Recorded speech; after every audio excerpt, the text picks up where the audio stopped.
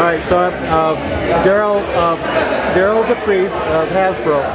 Derryl, could you talk a little bit about your green packaging and sustainability at Hasbro?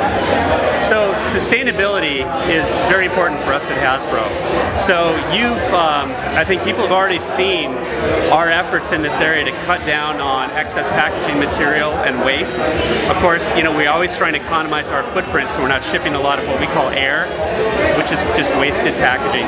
But for instance, one of the initiatives has been to cut out wire ties from our toys, and our goal is complete eradication of wire ties and replaced with environmentally safe rattan in almost every toy. And we're very happy to report that we're almost all there. We've made great progress, and a lot of our Star Wars toys, like the vehicles, are a good example of moving towards that goal.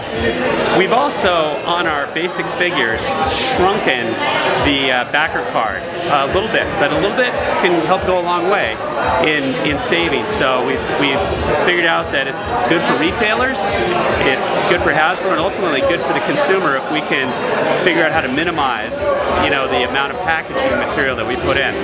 I think one of the great things overall is that Star Wars figures themselves don't consume a lot of plastics in their manufacture. So it's a very economical toy just from the outset. Of course, the vehicles are a little bigger, but I think fans can be really assured that we are taking the sustainable and the green initiative very seriously and continuing to look at ways to reduce our footprint on the world.